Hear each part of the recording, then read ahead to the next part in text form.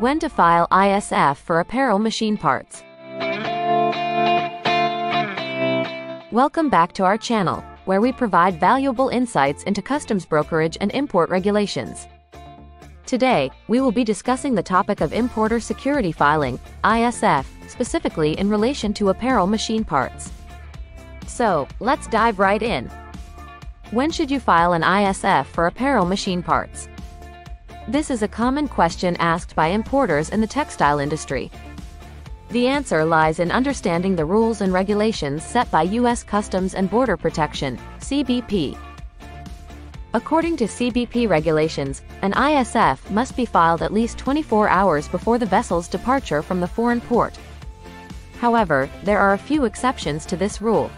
For apparel machine parts that are being transported via overland or non-vessel methods, the ISF must be filed at least 24 hours before the cargo arrives at a U.S. port. It's crucial to note that failure to comply with the ISF filing requirements can result in penalties and delays in the clearance process.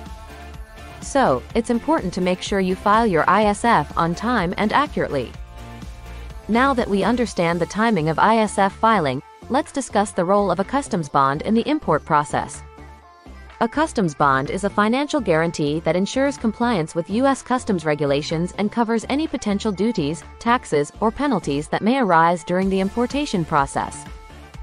When importing apparel machine parts or any other goods, it is mandatory to have a customs bond in place.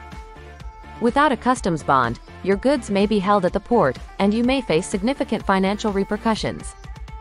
This is where customs brokerage services come into play.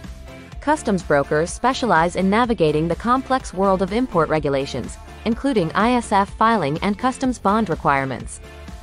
They act as intermediaries between importers and U.S. customs authorities, ensuring that all necessary documents and filings are handled correctly.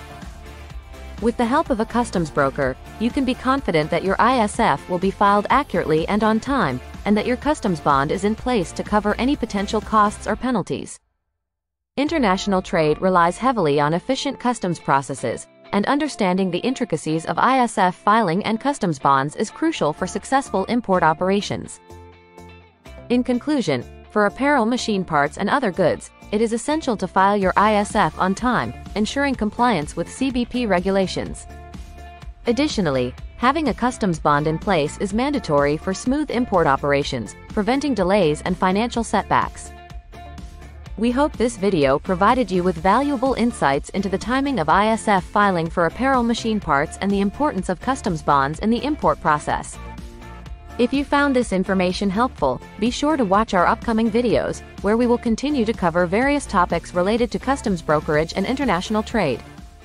Disclaimer note below.